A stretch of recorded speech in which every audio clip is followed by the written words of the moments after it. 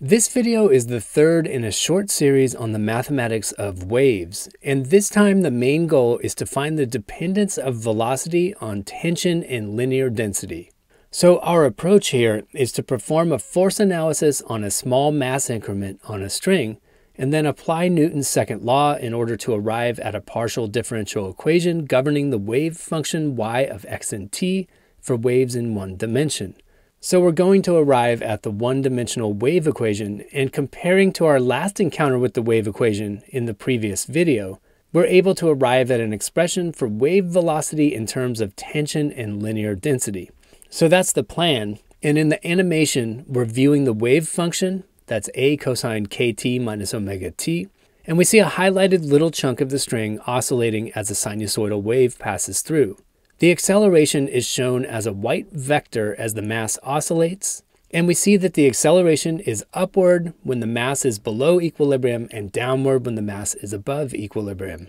Now, to get the wave equation, the idea is to relate the curvature of the string, in other words, the second x derivative of the wave function, to the acceleration of this little mass increment, in other words, the second time derivative of the wave function. And we begin this time very fundamentally with a force analysis on this little chunk. And we're just going to zoom in on this guy to get a better look. And we're going to call that little chunk of the string dm. That's an increment of mass, so an infinitesimal little chunk of mass. And it happens to be accelerating upwards, so we have our upward acceleration in the diagram as well. Next, we label the left and right ends of that little interval that dm lives on. So the left end of it we're going to call x, just some arbitrary point along the string. And the right end is x plus dx, so just an infinitesimal step to the right. Next, we have to get force vectors into the diagram. So we have the tension in the string pulling down and to the left on the left end of dm and up and to the right on the right end of dm. Now, by the end of this derivation, we're going to use the fact that the tension is the same everywhere in the string. But for now, it's useful to distinguish between that left pointing tension and the right pointing tension, calling them 1 and 2 respectively. So it's important to note that the string is steeper on the right than it is on the left because we're in a region of upward concavity. And because the tension pulls tangential to the string, T2 is going to be steeper than T1. Next, we break T1 and T2 into their horizontal and vertical components in the usual way. And we label those T1x, T1y. T2x and T2y. And now we can start doing some physics. So the first thing we want to do is use the fact that our acceleration is purely vertical to conclude that those two x components are exactly balancing each other. So T1x has to be equal to T2x in magnitude. This allows us to express those x components with a new symbol that's common to both of the tension vectors. And we're going to call that horizontal component TH and just replace that in the diagram. Now, it's critically important in this derivation to make a couple tricky approximations, and each one of these is based on the assumption that the amplitude of oscillations is very small. In other words, the string is very close to flat. So just visualize a guitar string, for example. You can barely see it vibrating, even though you know there are waves bouncing back and forth on the string. So if we make this small amplitude assumption, we can conclude that the horizontal component of tension is approximately equal to the tension itself. So really what we're saying here is the horizontal leg of the right triangle is approximately equal to the length of the hypotenuse because the vertical leg is so incredibly small by comparison. So we can say that TH is approximately equal to T1 or T2, or by the end of the derivation, we'll just go ahead and call it T, the tension in the string. Our second small amplitude approximation is that the mass of our small chunk, dm, can be computed by taking the linear density mu and multiplying just by dx.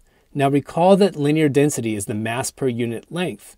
So if you multiply it by length, you get the mass. What we're saying here is that the length of dm is approximately just equal to dx, the horizontal displacement across that mass increment. In other words, the string is so flat that dm is nearly horizontal at all times, so its length is well approximated by dx. So as we go on with the derivation, I'll try to clearly point out where these two approximations are being used. So now we can move along to doing the force analysis and applying Newton's second law to this little mass increment dm. So Newton's second law says that the net force in the y direction is equal to the mass times the y acceleration. And again, we're talking about the forces acting on our little mass dm here. So we're going to replace m with dm. And what's the net force in the y direction? Well, that's just T2y pointing up and then minus T1y, which is our downward pointing component. Note that T2y is a larger component because T2 is steeper than T1. And again, this was caused by the upward concavity of the string. So this is how we get a net upward force on dm and therefore a positive vertical acceleration at the moment that we see in the picture. In this step, we've also replaced m with dm. And now recall that our goal is to relate the curvature of the string to the second time derivative of the wave function. So we want to somehow relate those tension y components to the slope of the string. And we know again that the direction of the tension vectors is the same as the slope of the string. In other words, they act tangentially. And the slope of the tension vectors is simply related to their components. We can make this more clear by rearranging the y components. And now we see that the slope of the string at the left end is just given by rise over run there, which is T1y divided by TH. And so we write this as dy dx evaluated at x, which is the left endpoint for our mass increment. And this allows us to replace T1y with TH times the derivative at the left end of the increment. So T1y is TH times dy dx evaluated at x. Now we do a similar thing for T2y.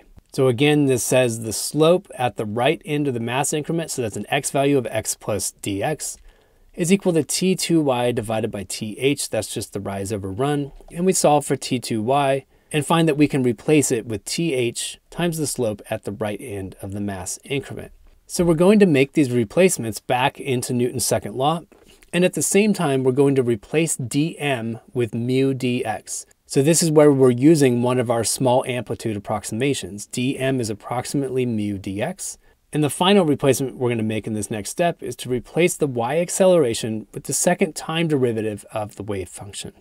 Okay, so on the left-hand side, we have th times the slope of our wave function evaluated at the right end of our mass increment, minus th times the slope of our function evaluated at the left end of our mass increment, is equal to mu dx, remember that used to be dm, times d squared y dt squared, which is the y acceleration of dm. Now at this point, we're starting to see something very familiar on the left-hand side.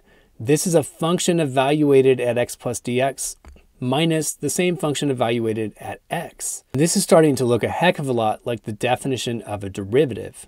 That's a vertical change in a function, and the horizontal change. So we're going to divide both sides by dx, and we'll divide by th to get that over to the right-hand side as well. And the additional thing I've done in this step is to just replace th, that's the magnitude of the horizontal component of the tension, with just a t. And this is the second small amplitude approximation. Remember that the horizontal component of tension is approximately equal to the tension itself if the amplitude is small. So now on the left-hand side, we have this function dy dx evaluated at x plus dx, that's the right end of the interval, minus the same function evaluated at the left end of the interval, and then divided by the width of the interval. Now because dx is infinitesimal, the limit is implied here. We're taking the small increment limit of the vertical change of a function divided by the horizontal change. That is the derivative of that function. In other words, the derivative of the first derivative of the wave function. So on the left-hand side, we end up with the second derivative of y with respect to x. On the right-hand side, we're left with a mu over t, and then the second derivative of y with respect to t, which again was the acceleration. And this is the big payoff of all this force analysis. We just got the one-dimensional wave equation by using Newton's second law. Now, if we compare to the previous video, in that video, we found the wave equation by studying the mathematical form of a moving wave. And that coefficient is 1 over v squared, where v is the wave speed. This means that 1 over v squared must be the same thing as mu over t. And we can go ahead and solve for v. And we get that v is the square root of t over mu. So we've accomplished the main mission of this video, which was to express the wave velocity in terms of the tension and linear density of the string. We just take the tension, divide by the linear density, and square root the result. And this predicts the speed at which waves will propagate on that string.